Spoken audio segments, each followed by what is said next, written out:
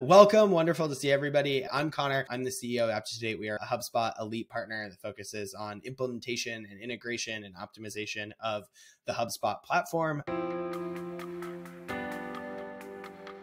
I'm really excited to have Matt here from Skuid. I'm in New York City. It is kind of cloudy, kind of sunny. Doesn't know if it's spring or if we've arrived or not yet, but we're getting close. So Matt, I'll pass it to you. Thank you for joining us. Awesome. Hey, everyone. Yeah, Connor, thanks so much for having me. My name is Matt Brown. I'm near Chattanooga, Tennessee. We are well into the spring season. It's beautiful out here. And I'm at Skuid. I lead the product marketing team. I've been here for about 10 years. Been in the sales space, did the implementation side for about 4 years, product for 2 years, and now I'm in product marketing. And at Skuid, we are a platform for making enterprise software more human. We'll get into more of what that means, but really excited to explore that specifically in the world of HubSpot today. Very cool. Well, I'm really excited to have Matt because in my old Salesforce life, I had bumped around and done some cool stuff with Skuid, and we got randomly reconnected and started talking about HubSpot and all the cool things that are starting to happen in the HubSpot space and where we think that there's a lot of opportunity for Skuid at large. So we're going to talk through some of those for sure. So this is what we're going to be going through today. One is sort of where HubSpot's focus is and where there's sort of opportunities, not just for Skuid, but other solutions partners and people building stuff either for your own HubSpot environment, or maybe you're doing things for customers on the services side and sort of how you can leverage Skuid and different solutions to solve some of those different problems. We'll get a little bit of an overview of like what Skuid is, what that means, how it fits in, and we'll do some real use cases for HubSpot and Skuid together and show you guys some of the stuff that Matt and his team and us have been putting together, sort of a proof of concepts and live demo examples of how you can use Skuid on top of HubSpot to do really cool and interesting things. And we'll go through some of those custom builds. And then at the tail end here, if we have questions from folks, we would be happy to answer them. We do love to make these as interactive as we can. So if you guys are watching, you're following along, if you have questions on stuff, go ahead and throw them in the chat. Matt and I are looking at it on the LinkedIn side, and we would be happy to answer anything you guys have. We'd love to talk about it. Cool. Let's go ahead and jump into it. So what is going on in the HubSpot universe, right? So HubSpot was for a long time they had their core marketing hub, they added sales hub, they sort of added service hub, they have kind of this whole CRM platform, they have CMS hub in the mix.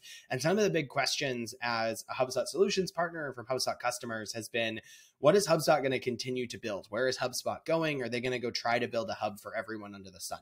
And what Yamini, HubSpot CEO, has said is that they really have their core focus, which is on sales, it's on service, and it's on marketing. And these are kind of the three constituencies that they're focused on serving at large, and that they are really pushing for kind of this big ecosystem of builders. And whether that's on the services side or the app side or the product side, people that are building stuff on top of HubSpot to solve for other additional use cases. And I think that's where a lot of partners come in for extensibility and creating some of these other arenas to be able to solve for some of these pieces. So HubSpot is not trying to push into and do every single thing for every single person. It's really focused on these three audiences and these three constituencies. But what that means is there's a bunch of stuff that HubSpot isn't going to do. And as we like to say at UpToDate, builders are gonna build. And so this opens a lot of doors for different opportunities. So app studios like Happily, which is another business I run in the HubSpot space, building sort of apps on top. You can really build apps for the overall HubSpot app marketplace, building things that are purpose-built for HubSpot, solving particular problems, solving for particular use cases, and building them and launching them into the market at large. But then also there's solutions partners like Aptitude, I'm sure some other folks here that can build custom solutions like CRM cards or CMS pages or tailored reporting and different functions that really extend what HubSpot itself can do outside of the box, using a lot of those extensibility type features in order to solve different problems for customers. So this is kind of the primary focus of what Aptitude 8 does, is help companies customize and tailor and build on top of HubSpot to be able to accomplish some of the different needs that they have, whether it's sort of leveraging native functionality, custom functionality, or blending those two things together in a whole bunch of different ways. But when we talk about custom solutions, there are a whole bunch of things that you need in order to really deploy these. So we've built lots of really cool stuff native to HubSpot, whether it's pricing calculators or extensibility solutions. And what you need in order to have those solutions, in order to build those products, is you really need to have a place to host them. So most of the things that we're building, whether it's sort of living on AWS or whether it's living on Azure, you need sort of a place to hold what HubSpot calls sort of a private app, which is like an app and an extensibility application that is on top of HubSpot, lives outside of HubSpot, but it ultimately has to run somewhere. So you need a place to actually host it and build it. The other component is managing it. So what that means is you need to have a place that you can go to add functionality, add features, change the way it works and behaves. Usually that's sort of on that hosting side, but you also need to have the capabilities internally to maintain and manage that over time.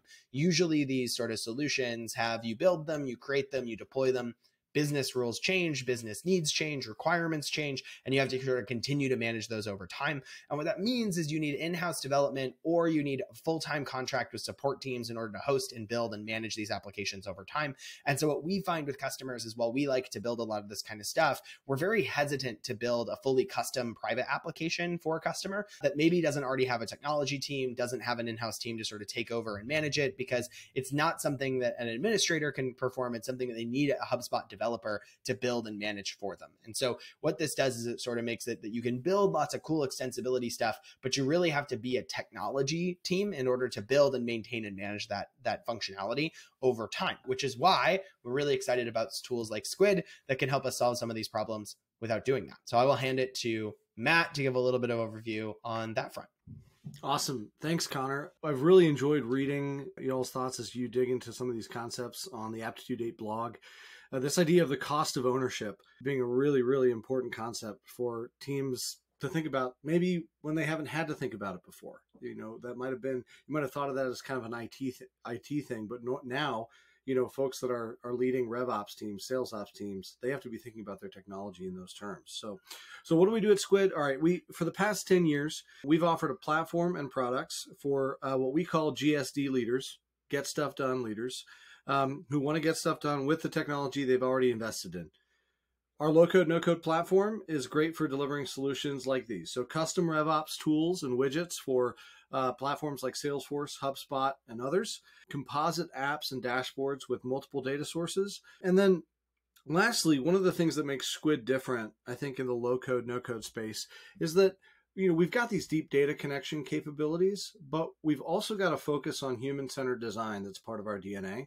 And what that means is that we're able to handle complex requirements around things like interaction design and highly branded and styled apps. And so that makes portals and sites a really great use case, because when you're building for customers, partners, employees, the kind of folks that don't necessarily have to use the app, the design threshold is a lot higher. So those are some of the kinds of things that you can build with Skuid and where it's going to be useful. So let's move to the next slide here. Okay, so what does it actually look like to build with Skuid? I don't want to get too deep into the details, but I did want to talk about what it looks like, in part because, Connor, in talking with you about Aptitude 8, your model with your clients is not to create this kind of deep dependency. It's much more cooperative. It's much more collaborative. It's about empowering customers for ownership. And so that's what makes this a really great partnership for Skuid to work with Aptitude 8 here, because that's very much what we care about as well. So Skuid, the product, is built with that in mind. It's built for developers and business process owners who aren't coders. And the point is, if you know the business problem that you want to solve, you can do it with no code or very little code in Skuid. So Aptitude 8, y'all are going to be able to build this out quickly for clients and customers, to deliver it quickly, but then long term, you know, customers and clients can be empowered to own that technology and add value from within the organization. So in Skuid, you're going to have your apps and your pages. Let's go back one slide really quick, if that's okay. Yep. So over on the left, you know, you talked about having that place to kind of to run things. So Skuid is hosted on AWS. So when you spin up Skuid, it's all on AWS, but you don't have to worry about any of that stuff. You just get started and you've got the Skuid app to manage your apps, manage your pages. That's point and click over there on the left. And then we have a composer there on the right. Again, we're not going to get deep into that today, but if you're interested more in that, we can definitely get into it with you. But that's where you're going to go connect to your data. And then we have the ability to connect to whatever APIs you need. And then we have a pre-built component library. So you can drag in different components like tables, forms, calendars, so on and so forth into that canvas to build out your layout of the page. And we also have a logic layer as well called the action framework, where you can say when the user clicks here, then this happens. And if this kind of an action action is taken, then these sorts of things happen. So building in that logic is really important for dynamic applications. So we can go back to that next slide there. And then here you can see that you've got what we call our design system studio. This is going to let you essentially take your style guide and turn it into a foundation for all of your apps and pages, so that anything you build is automatically integrated into your visual language. So there you've got colors, but you can set up variants for all the different components, so on and so forth. That's how we build really beautiful portals, sites, more kind of public facing type applications there.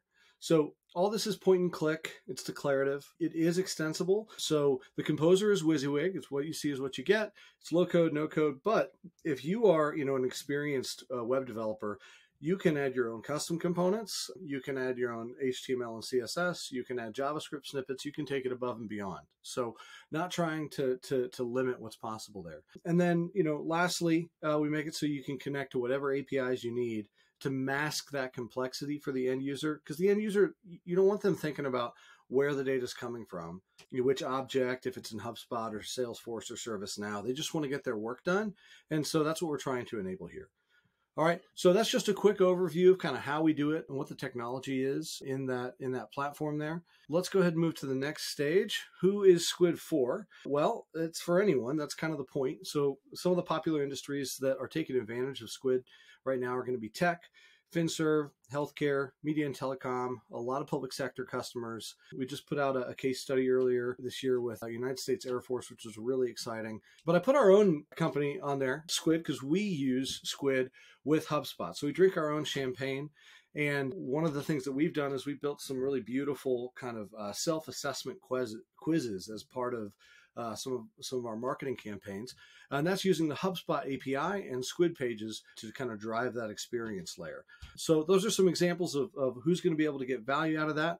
Let's go to the next slide here. Let's talk about some of the use cases. So these are all stories that you can actually find on the website if you want to find out more. But we have a lot of customers that are using Skuid to build custom sales apps and custom RevOps apps. So T-Mobile, they're doing, quick and easy sales data entry, dramatically improving the number of sales reps that are able to get to quota. Things like custom CPQ apps in the biotech space there. AMD is using Skuid for kind of revenue forecasting dashboards and lists. So single pane of glass, but interactive, where you can actually get to a record. You can actually do some data entry in there. Air Force is using it more in a kind of an employee experience context. So hire to retire kind of employee portal type things, mobile friendly. And then, like I said before, at Skuid, we've used Skuid, the platform, to build out some HubSpot web forms that look great using our style guide and everything. So those are some of the use cases. Hopefully that sends some inspiration through. You might have an idea for something that you can do, but hopefully that gives a good sense of what's possible there. Amazing. So what we're going to go through, right? Because I think that we sort of talked about this on where we see a lot of opportunity with HubSpot and Skuid is we've been working with Matt and his team to build a couple of different solutions that we see a lot of our customers need. We see sort of common use cases come up for these. And what's interesting, I think, about each one of these solutions is sometimes there are fully dedicated sort of large scale applications. So we're going to go through each one of these examples, right? But like CPQ is a good one where you could buy a big CPQ tool. You could buy sort of a dedicated app for the specific thing. But I think the thing that makes Skuid so amazingly powerful, in our opinion, is maybe you want to build sort of a bunch of these little sort of extensibility or customization aspects, and you don't really want to go and purchase sort of this whole other platform. Maybe you either don't need that level of in-depth functionality, or it just sort of isn't the core problem you're trying to solve. And so we often find in those conversations that we either have to say, hey, sorry, this you're really going to struggle with on the HubSpot front, and here are the reasons why. Or we could build you something custom, but that's going to be expensive. You have to maintain it. You have to manage it. And these are just a couple of examples that I think as we talk through these, not only do they sort of solve a concrete problem that we see for some of these customers, but they're also highly flexible. So they're really something that Matt and his team built based on these parameters that we went through. And they're not just sort of like, here's a solution we have that solves this problem, but you can use Skuid's tools to build these types of solutions. So I'll hand it to Matt to go through some of these, and I'll just sort of add color for some of the other ones that we run into. But I think I forgot that I actually had to set this, which is important. Talked about this a little bit already. Gaps that we find, right? Where HubSpot has areas that we often run into customers who need additional functionality for. So one is front-end UI customization. So in HubSpot, record pages are record pages, layouts are layouts. You can change fields, you can change sections. But what we find a lot of customers want to be able to do, a great example of this is like offshore support teams, right? They need a very dedicated micro app. They only want to have a couple of buttons. They only want to have a couple of tabs. And being able to provide that type of really custom UI experience is something you really struggle with in HubSpot because you just can't pull everything out. Similarly, doing really custom data reporting, especially on data that might come out of HubSpot and you're sort of combining them together, being able to build CPQ functionality.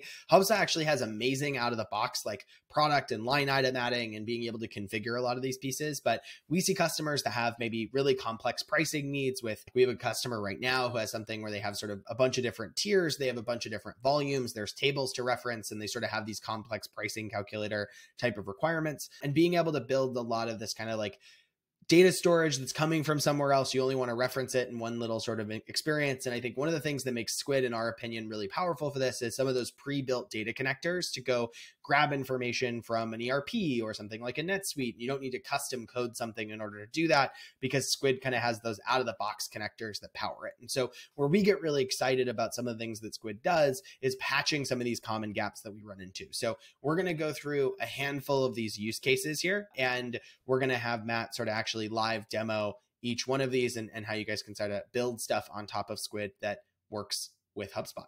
So we have 3 examples for you. If we go forward, just like 2 here probably is totally fine. We have 3 examples here. So one is events, something we run into all of the time. And HubSpot sort of has, you can have date time fields, but you have to set them up via API and do these other pieces. And being able to view things on a calendar, being able to control and adjust and schedule in different components is something we run into all of the time. So much so that Happily kind of has a forthcoming full event management app for this use case. But what Skuid will run through is sort of like, if you have any event booking in your flow, super, super valuable. We'll go through sort of their SPICED example of sort of different sales frameworks and how you can customize there. And then a CPQ example as well, sort of how you can do product adding and calculators and rule libraries and how all of that gets managed. So I'll let Matt sort of open it up and show everybody, but these are just some examples of some of the things you can build on top of Skuid's platform. Awesome. All right. I'm actually going to flip the order for a second. I want to talk about SPICED for a second. One of the things that Skuid is going to be really helpful for is custom RevOps, sales ops, tools, widgets, and apps. And one of the places that we are seeing a lot of need in the past year or so is for sales teams that have a methodology, a qualification methodology, a selling methodology, and they might have the training and everyone got the PDF, but how do you actually go from having that methodology and actually, making it a part of your processes? Sometimes folks will do an integration where they'll add those as text fields, either in HubSpot, CRM, or Salesforce, or wherever they're going, but that's very hard to report on. So actually, how do you take that methodology and make it part of your processes in a way that's reportable? You can track your progress. You can use it to coach your teams. And so we worked with a group called Winning by Design that has a methodology called SPICED, and we built it out. And this is kind of what you typically would see in a Skuid app. We're going and we're connecting to whatever data you want. You get kind of a dashboard type experience. In this case, we're connecting to some HubSpot data. We've also got our own database that we're using for some related data there. But what we wanted to be able to do was take this idea of SPICED qualification and bring it into the HubSpot deal itself. So that's where the users are spending their time. So how do they actually get there? And so this is where we had some fun working with Apt2Date on how do you deploy the right way based on your company strategy. And so if your users are in HubSpot, you want them to stay in there. Well, the way that HubSpot can do this is with CRM cards. We can launch some widgets from here. And so we can pull in that SPICED scoring methodology straight into our CRM. And I can see what are the scores for each of those kind of qualification points. It's data driven. It's not just text. I can go and I can actually edit these if I need to. And that's going to save that back. And it'll save any records back to HubSpot, as well as, whatever else we're pulling from other APIs there. So, again, we're doing, SPICED, this particular qualification framework. You may have other methodologies that you're using. And maybe it's not even a methodology. Maybe it's just enforcing a process when a user, could be a support user, is on the phone. How can you guide them through that process in a way that's intuitive and easy? And so that's kind of the first place. I think before you move on, Matt, the thing I think is, the thing I think is really interesting here. So another example that we run into, and I sort of talked about this earlier for that sort of like support type of user journey, but where we talk about HubSpot versus sort of like a Salesforce or a Dynamics or some of these other things. I think if you're a HubSpot partner, a HubSpot seller, or a HubSpot customer, right? We run into lots of these pieces where it's like, I really want to have this guided user flow with discrete numbers of inputs, and I want to sort of dynamically adjust the next input based on the previous input. And that's really challenging in HubSpot today. And I think what's so exciting about that example is it's a basic one, right? Like, how do we manage the sort of spiced journey? But you can take that concept and really expand it to any number of controlled inputs or dependent fields. And I think even this additional examples we'll touch on actually expand upon that as some of the really custom stuff you can do. But we run into lots of examples in HubSpot where I really want someone to go through these specific screens, this specific field, have this specific data entry. And if we miss a field, it's really detrimental to our business process. And Skuid coming in front of that layer and solving for that problem is I think, huge. That's great. And I think that highlights one of the things that we've focused on from the beginning, which is you really don't want your users to have to think in terms of navigating a database. Like, wait, which object do I go to in order to make sure that I've got the right, the compliant way of doing things, so that the data doesn't end up being bad. And the point is, you can kind of not have to worry about any of that. You can really focus on, well, let's build it the right way and not have to worry about whether or not we can get that data in the right context on the right screen. And you're going to have all the controls too. So you talked about like making sure like users are entering the data the right way at the right time. And that's another thing, is that Skuid has this layer of logic at the UI side. So you can say, well, in this scenario, we want this field to be required to guide them through that process. So that's a good segue. Can I make one more comment that I just realized, which is this is on the deal record, but because these are launched from CRM cards, you can do the exact same thing from deals, contacts, tickets, custom objects, anywhere in HubSpot that you can sort of launch that user journey and contextualize it. That's one of my favorite HubSpot features of, like, when you open CRM cards, it tells the application you're opening, like, what record is this? What object is this? What should show up here? But you can really build these for all sorts of different user journeys. You're not limited by any particular object, which I think is super cool. No, that's huge. And it actually, it's a repeatable process, right? Because you're doing it the same way every time. You've got this way that custom widgets are deployed in HubSpot with CRM cards, with the actions that open up that pop-up. And so what you can do is, for some of that, you might need, someone who's a developer to wire that up. But once you've done it a few times, someone who's more of a business analyst and they know what the buyer journey should be or whatever, they're going to be empowered to go build whatever they need. And then that deployment is just super easy and super fast. I think there's a lot of implications for what you can do across the different objects, custom, standard, and HubSpot. All right, let's move to the next one. One of the things that we talked about was this idea of an event scheduler, which was really exciting for me when I was on the product side at Skuid.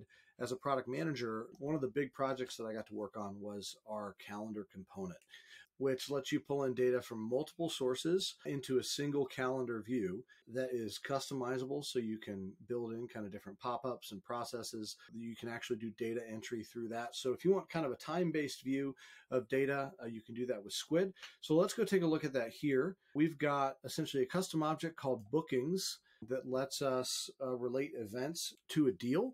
And we'll go through some of the different views. These are all default views that are available with the calendar. There's a week view, there's a month view, there's a day view. We do some interesting things with groupings. You can do a list view, which is great for mobile. And then you can set up interactions so that when the user taps on something or clicks on something, whether it's an empty cell, it's going to create a new record and they can kind of go through the process of creating a new event.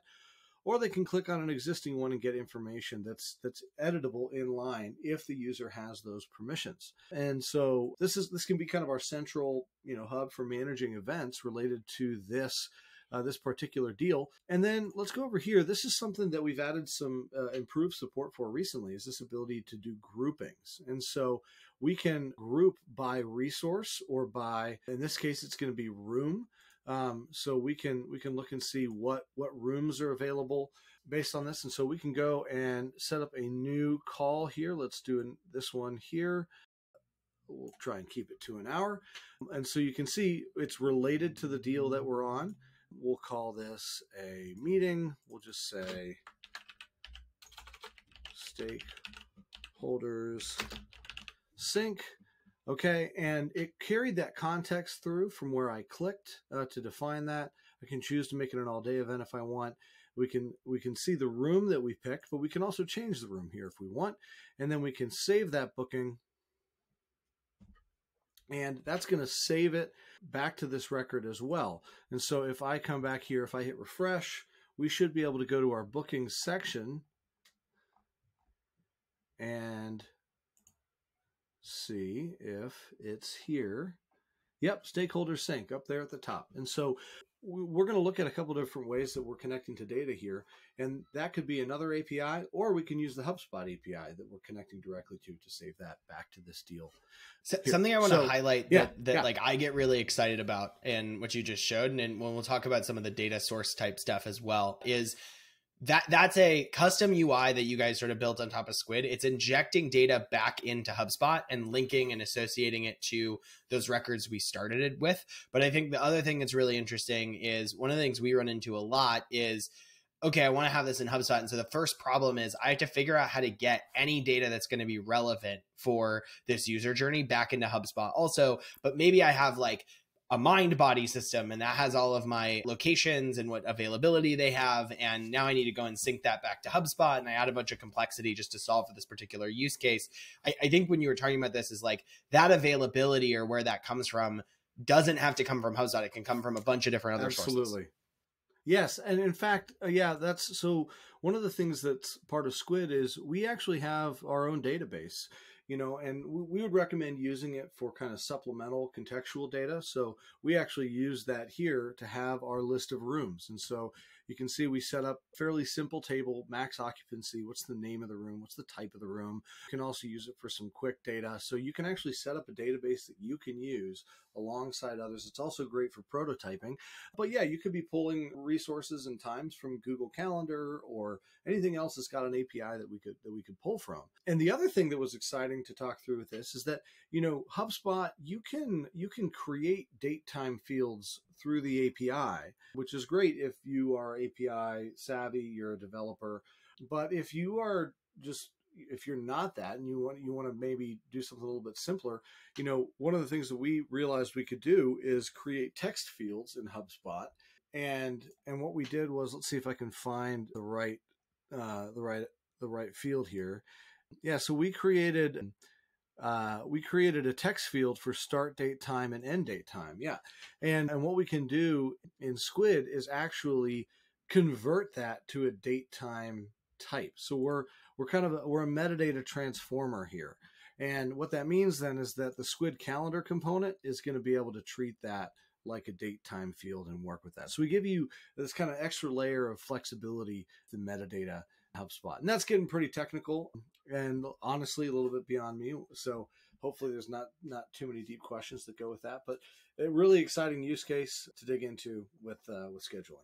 All right, let's get to the last one here. Let's talk about CPQ. So we've talked about being able to connect to other APIs, other data services. And side note, one of the places I think this is going to be really important as of these past few months is the ability to connect to AI services as well. So if you are investing in an AI data service for your company, something that's trained on your data, that's secure, something like a Scale AI, or AWS just announced Bedrock, and you want to be able to go query for some of that data, pull that in.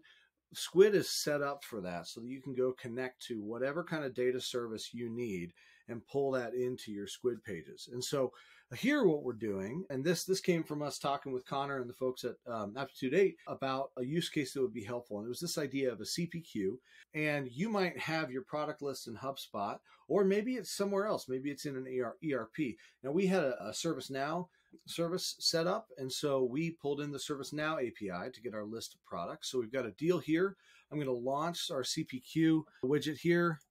And so her I'm name's gonna, on the... I'm gonna get excited and then we'll go through this, right? But I think the thing that, we get really hyped about when you show this is so often we have conversations with customers, and the problem they come to us with is like, I need to integrate ServiceNow and HubSpot. And you're like, what do you actually need to do? And they're like, well, what I need to do is I have to get all the ServiceNow data in here so that I can like show the right products, because all of those happen in ServiceNow, and I'm trying to like get them in the right order. And that could be like insert ERP, billing system, anything under the sun here, right? It's all kind of the same problem and the same use case. And so this like bypasses, in my opinion, that whole integration component of like, I don't need to go through all of the headache of really firmly integrating ServiceNow and HubSpot, because I can query ServiceNow's data sets in here, and I'm solving for the actual core problem, which isn't an integration problem. It's like a unification and usability problem.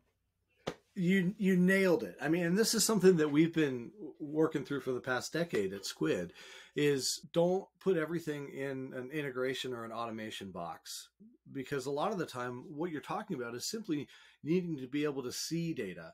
Integration, which uses server-side power, if you're hosted on AWS, it could potentially use, transactions. So you need to be mindful of that. And so there are going to be times when you want it to be on the server side, when you want that deep integration. But a lot of the time, you just need the user to be able to see the data and be able to see it in context. So I think it's a great distinction. I'm going to steal that, Connor, and we'll use it for conversations. The difference between integration and what you called unification. I think that's a really helpful distinction there. So let's look at this here. So yeah, we're bringing in products from ServiceNow, and the use case that y'all had talked about was, you might actually have a deeper list of products somewhere else, and you only want to create one kind of in HubSpot, or you only want to create a line item if it doesn't exist already. And so that's kind of what we're doing here. So we've got our list of products, and I'm connecting directly to that API. I'm using the user's permission, and I've got this in a Skuid table, and we're combining a couple of different Skuid components here. So the table component lets us take a list of records and iterate over those rows. We can put buttons to make it actionable. We can search on it as well. So if I want to add from our rug products to this, I can do that. So let's go ahead and let's add these rugs to this quote. I can also create a new product and save back to ServiceNow. So if I have the right permissions, depending on what I'm doing, maybe if I want to create a new product bundle or something like that, I can save back to that API because I have those user permissions in here. So I'm adding these rugs to our quote. We can also get a different view if we want. So the table view is really, really powerful, but we also have something called a deck component. So if you want more of this kind of grid view with cards like this, you can get contextual information in there, images, buttons, so on and so forth. That can be useful in a lot of different applications, but we're still interacting with the same data. So without getting too technical, the point is that we've got the same data layer underneath. We've got a list of products, and here we're showing it in a table, and here we're showing it in some cards in a deck. Then I'm going to hit the next button, and that next button, that's part of what we call a wizard component that lets you move the user through a step-by-step process. So we talked about kind of guiding users so that they do things in the right order and they feel helped in that process. And we're able to see that progress there up at the top of the wizard. Then over here, we've got an option for add-ons. And so you had talked about having logic and rules as part of a CPQ. And Skuid has a lot of different places that we can add that logic. And here what we're doing is we can go look to see add-ons, and we're using the data that exists in ServiceNow to see, do any of these have a parent product? And so RugPad has a parent product of Zigzag Rug, and so we can see here that shows up as a child product that we can add to our quote here. So we're building in that logic into the CPQ itself. And this one doesn't actually have any child products as well. So we can be very smart about what data we're bringing in and have it, correspond to the business logic, to the rules that you want to have in place. So we're adding these products. Let's go ahead and move on through to the next step. This is a good UX practice here, is to have that summary page at the end so the user understands what they're actually pushing through here. And, they can then go back if they want. They can make changes here if they want. We can change the quantity for some of these. And then we have this final action to save the line items to HubSpot. This is basically going to take that data that we're getting from ServiceNow, and now it's going to go and create line items on the HubSpot deal here. So let's go ahead and do that. It's saving those. And even that uses the action framework to let the user know, hey, here's what's happening. You don't have to click save multiple times. And then we can go ahead and hit save or exit out of that. We'll hit refresh. And now when we go, we should be able to go see the line items. There they are. They've been added to this detail in HubSpot CRM. So I'll stop there. But I know that was a really fun one for us to work on with y'all. And I do want to, actually, before I forget, I do want to give a shout out to Gwen York, who is on my team. She built out all of these demos, and she's not on with us today, but I'm taking all the credit for all work that she exclusively did, and she is absolutely awesome. So I'll stop there.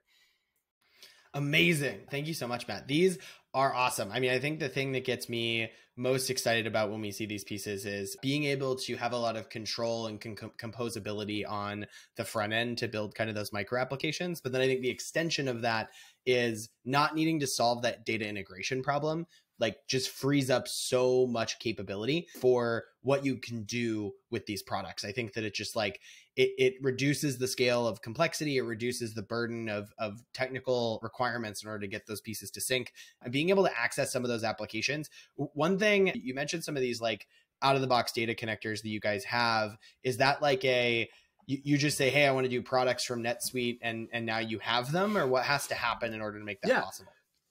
That's a great question.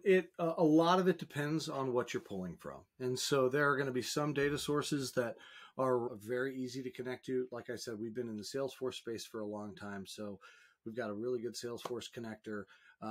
If you use OData, we can connect to OData in a way that's very easy to work with.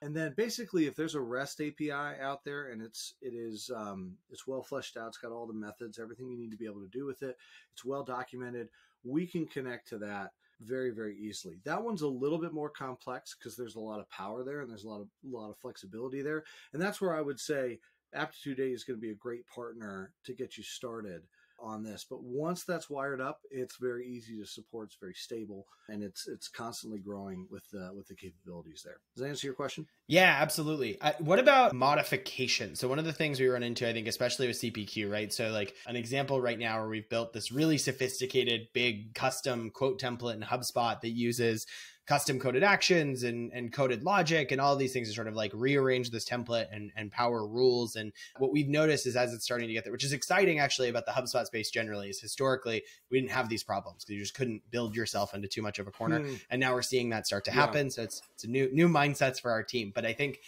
in that example, the thing that made us nervous is as we started building it, we were like, man, maintaining this thing is a huge pain. If I added a new pricing SKU or I changed pricing, like I have to know how this code works. I have to go modify all these tables. Like it gets into this really robust, difficult to manage mess. How easy is it for somebody to modify kind of how something works or add a new room to your example or add a new product to your CPQ engine? Yeah, very easy. Again, it's the most frustrating answer in the world. There is a little bit of it depends on that, but a lot of it depends on like, are you building it for robust applications? And I'll just give an example, right? You can set up your data model in such a way that it's set up for more dynamic growth. And what I mean by that is we have what we call models in the Skuid page that go and they get data. And you can have a condition on that model that says only bring in records where X, Y, and Z are true. And, you can hard code that to say where, product family is this value. Or you can make that a dynamic value so that it actually pulls from something else that is more robust for that. So there are ways to set it up and configure so that you're set up for the future. When you do add a new product family, when you do add a new product line, it's going to cascade down, and it's going to automatically be included wherever it needs to be included. So a lot of that's going to be a kind of an architecture discussion where, y'all will bring your expertise to bear. We will work with you and work with the customer to say, here's how you can get what you need now, but here's just a few things that if you think about these, you're going to be set up, for 2 or 3 years down the line. Yeah, so, I think like most building of stuff, right? If you build it well at the front end, it's a lot easier at the back end as well. Awesome. Well, Matt, thank you so much for coming and sharing sort of all of your insights on Skuid and everything else under the sun with us. If people are interested in Skuid, what's the best way to get in touch with you guys? Yeah, you can go to the Skuid website. It's just skuid.com. That is SKUID.com. And that is an acronym, by the way. It stands for Scalable Kit for User Interface Design. You don't need to know that. That's not on the quiz. But if you go to the website, you can check it out. If you're a builder and you want to try it out, you can get started there. But you can also get a demo. And I would also encourage you to reach out to Aptitude 8 as well, because we're going to work together on these things. So, yeah. Amazing. Well, thank you so much. We're really excited about all of the functions with Skuid. If you either came late or you had to leave early, it's totally okay. We'll have recordings and other stuff sent out to people. It's all good. Everyone loves to watch. I'll watch on my lunch break at 2.5 speed. It's totally cool. Right. So if we're talking really, really fast when they're recording right now, thank you for joining us after the fact. But Matt, thank you so much for joining us, and for everyone who was able to attend, please reach out. We'd love to help you guys out. And the Skuid team is excited to get some users over into some of these functions, and we'd love to work with you guys. Awesome. Thanks, Connor. Thanks everybody.